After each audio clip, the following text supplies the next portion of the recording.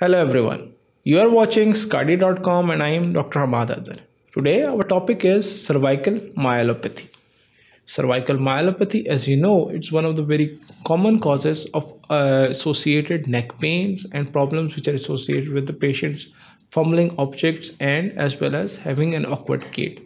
By definition, called as the degenerative spinal spondylosis associated with the fumbling of the objects from the hand as well as the awkward gait.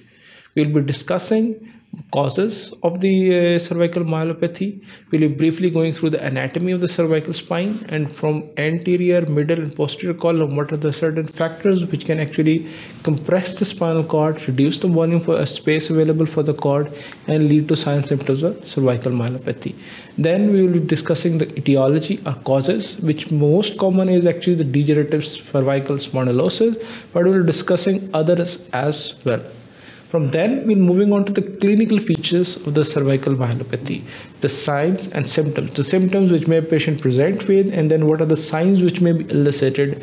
For example, all those upper motor neuron signs which may have to elicit on examination will be discussed in details. Then, we'll be discussing the imagery. As you know, with any orthopedic problem, first you have to get an X-rays. What are the different views, the AP, the lateral, the oblique, and the flexion extension views. Then we'll be discussing in details that why we need flexion extension views on X-rays as well in case of cervical myelopathy, and what is the gold standard, which is the MRI, and why we need that, and what are the calculations we need to make on the MRI so that to assess the severity of the cervical myelopathy.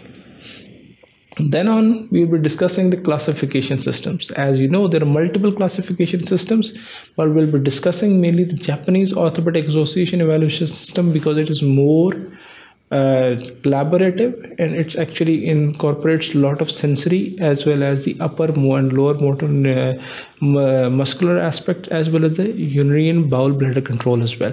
Therefore, that will be discussed in details, how to assess the upper extremity function, the lower extremity motor function, the sensory function of the upper and lower motor neurons, and as well as the bladder function. We'll be briefly discussing the differentials and why we include these diseases such as multiple sclerosis, ALS, syringomyelia, cord tumors into this cervical myelopathic differentials, and what are the different signs which actually point out to cervical myelopathy are towards these diagnoses. And then we'll be coming on to the treatment. We'll be briefly discussing the operative as well as the non-operative treatment. We'll be discussing in details what are the surgical method by which we can stabilize the spine, and why we need to do the surgical decompression, and the restoration of lordosis stabilization is important when we are going for an operative treatment of cervical myelopathy. From then onwards, we're moving on to one of the common causes of the cervical myelopathy, that is OPLL, or ossification of posterior longitudinal ligament.